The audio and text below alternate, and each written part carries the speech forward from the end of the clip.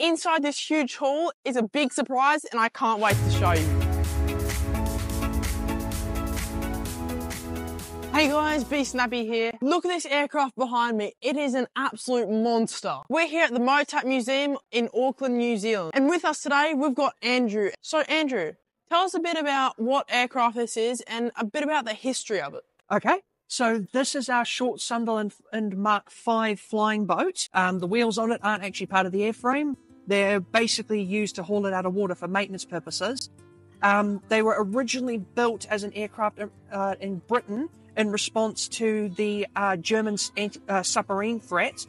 So these were designed primarily to hunt down the German U-boats in the Atlantic Ocean. Although later on in the war, they actually expanded their operations to hunting down Japanese submarines in the Pacific. At the moment, there's 4 that are intact and 2 that are wreckage, that are wrecks at the moment. So there's about 6 of them left. How do you end up with this aircraft right here? So this aircraft was actually donated to us by the Royal New Zealand Air Force post-war, because New Zealand operated them mainly as search and rescue aircraft. So that was shortly after their retirement in 1966, when they were replaced by the P-3 Orions. So what sort of motors is this plane actually running? So these are running on 4 Pratt Whitney Wasp engines. They're about 1,600 horsepower. So here in New Zealand, where did they land and take off? Where was the base for these aircraft? The primary base for these things was out of Hobsonville, and many of the old hangars and barracks are actually still in Hobsonville today. Their overseas base, though, was actually in Laucala Bay in Suva. Can you point out some main features of the aircraft? Yes, of course. One of the main features that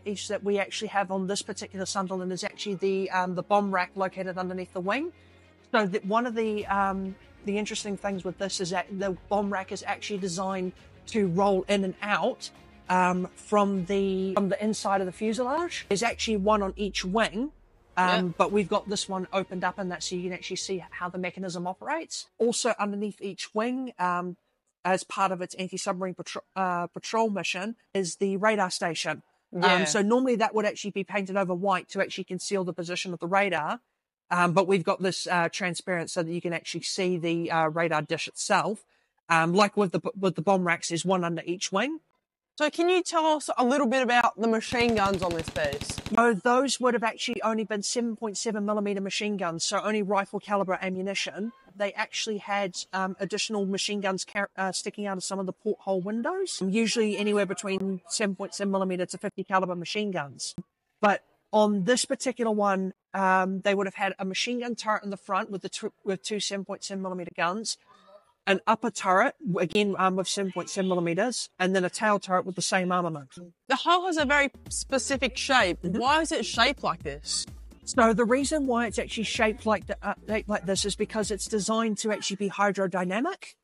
So it's shaped like the underside is shaped like the keel of a boat, to allow it to actually basically push itself through the water. So like getting up on the plane on a boat? Basically, yeah. What is the takeoff distance for an airplane like this? It depended on the weather conditions, because if you were operating armour waters, it would take a bit longer, like maybe about 1 kilometre of distance. Whereas if you were if you had more rougher waters, it would probably be around about half that distance. You can see where the shape of the hull changes just right here. And this has a 34-metre wingspan, which is absolutely huge. And it weighed 16 tonnes. Like and subscribe and check this video out right here.